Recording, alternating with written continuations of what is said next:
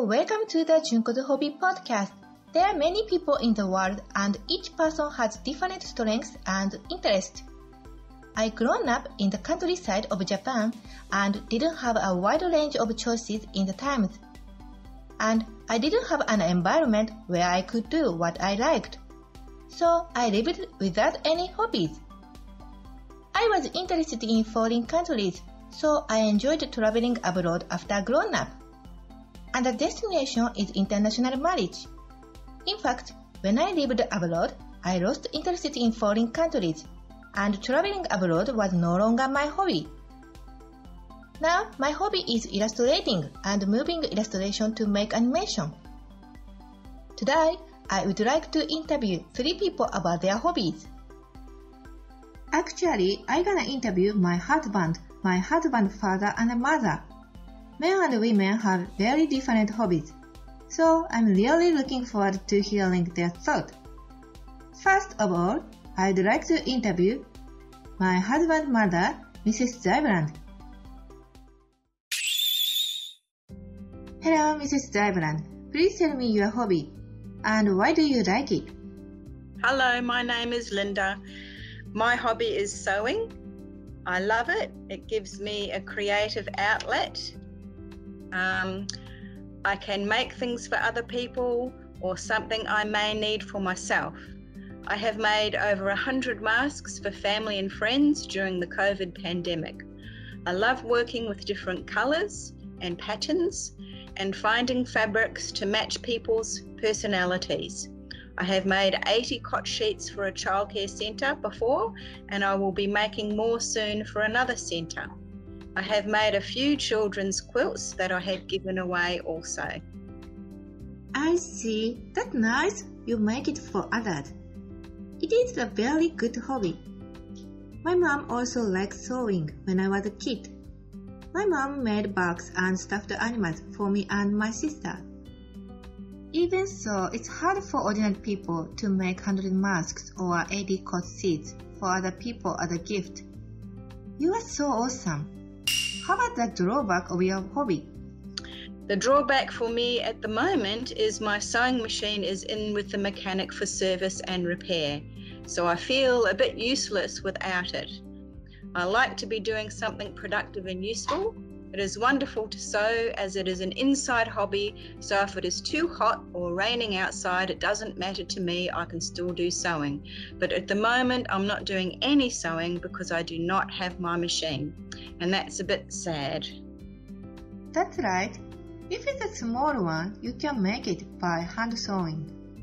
But it's not productive. After all, it is inconvenient without sewing machine. Certainly, sewing is not affected by the weather. You can do it anytime. But as you don't have a sewing machine, you can't enjoy your hobby. That's so sad. Now the last question. How long have you been sewing?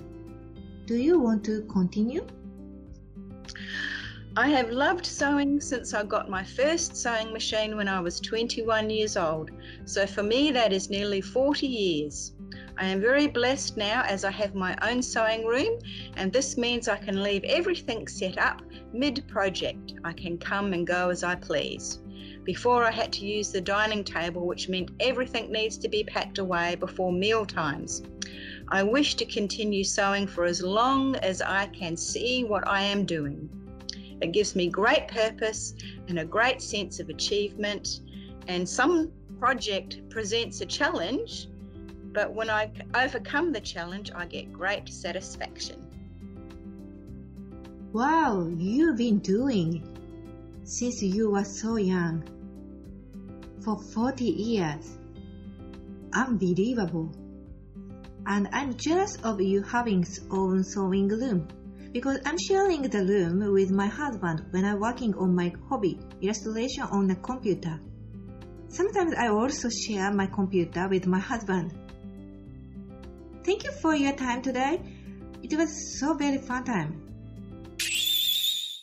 Next, I would like to interview my husband's father, Mr. Raymond.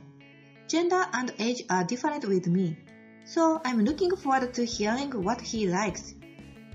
Hi, Mr. Raymond, please tell me your hobby and why do you like it? Hey Junko, good to talk to you. Yes, look, my hobby is sailing. I like all things boats, and it might be motorboats, but I have a preference for sailing boats. Wow, sailing boat. I see. I think it's a common man's dream hobby in Australia. I have also been invited to your sailing boat several times. It was a very good experience. Thank you so much. And what's the drawback of the hobby? Well, yes, there are a couple of drawbacks. One, it costs a lot of money. Boats are very expensive, and they're very expensive to operate and very expensive to maintain. I guess one of the other drawbacks is that you generally need some friends to go sailing with to make it more enjoyable. You know, the bigger the boat you have, the harder it is to operate on your own. So generally, you like to invite family and friends along for a sail. Now, unfortunately, family and friends aren't always available. So that's, I guess, one of the drawbacks is, needing friends to go sailing with, and it's an expensive hobby. That's right. Sailing boat is very expensive. It's not a hobby anyone can do, but you can afford it. And as you told me, sailing is more fun with family and friends than alone. So it's a drawback. You have to match the schedule of other people.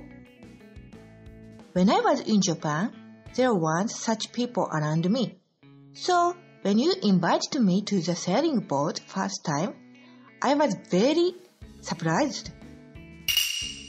Now the last question. How long have you been sailing? Do you want to continue in the future?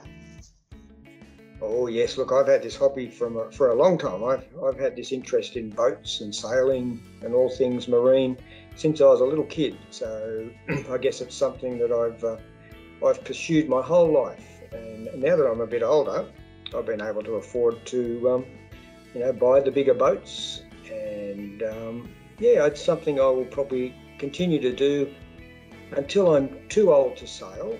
Then I might change and just get a smaller motorboat just to putt around in. But yeah, I think I'll do it until I'm no longer able to. Yes, I know. You used to be a sailor. Your father was also a sailor. So you must have been naturally interested in the sea and boats since you were a kid. I think it's your life and it's a wonderful hobby. Thanks for your time today. It was really fun. Next, I would like to interview my husband Brendan. Hi Brendan, please tell me about your hobby and why you like it. Hi Junko. Actually, I have far too many hobbies, but if I had to choose just one, I think maybe I'll choose vintage video games. Specifically, video games from the early to late 1990s. The main reason I like them is because it's a nostalgic pastime for when I was a child. I don't know why, but I still find these simple video games fun to play to this day. Yes, I know you like vintage video game. In the 1990s, when I was a kid, it became popular and I used to play a lot. As I grown up, I stopped playing the video game. But you still like it. So maybe there are people who like that particular video game. What's the drawback of the vintage video game? There are a few actually, with the first being cost. When I started this hobby, maybe 15 years ago, prices were still very cheap as everyone was no longer interested and had moved on to the newest generations. But now, there has been a big popularity boom with retro video game systems like the Sega Mega Drive and the Nintendo SNES consoles.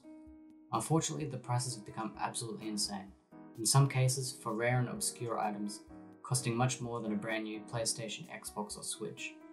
Just recently, the most expensive video game ever sold was a copy of Super Mario Bros. 64. It sold for $1.65 million US.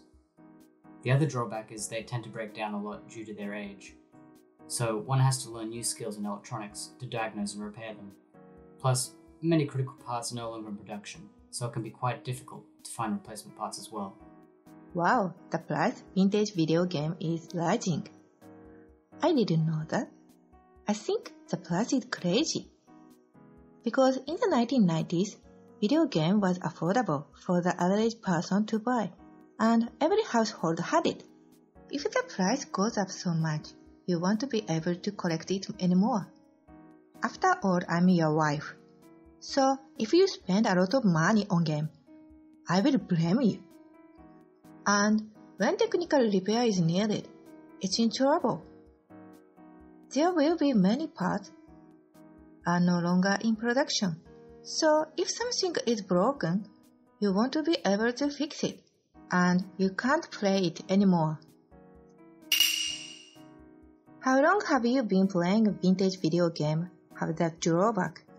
And do you still want to continue? It'll be difficult to continue, right? As I said before, I restarted collecting maybe 15 years ago. But that's when I started trying to find all our old games that we had traded in at the end of the 90s. I've really regretted that ever since. I suppose you could say I really started collecting in the early 90s, when we got our first video game console, the Sega Master System.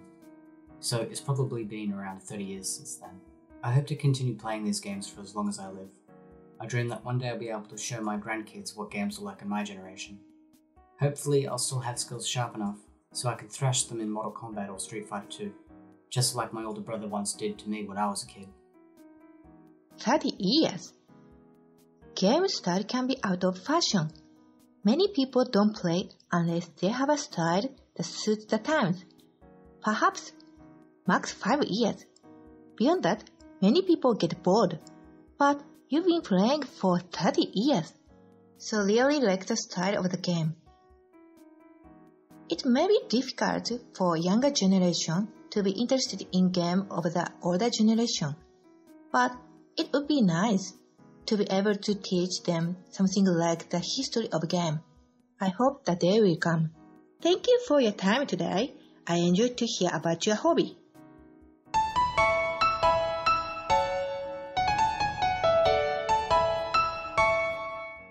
This program was brought to you by TAFE New South Wales. Find your perfect career, be ambitious.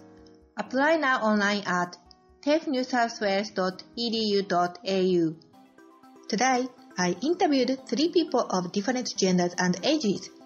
Each had a completely different hobby and was very interesting. I'm convinced it's important to have a hobby to enrich our life. Thank you for listening to my podcast today. Join us for next week's podcast where we will talk about favorite Japanese culture.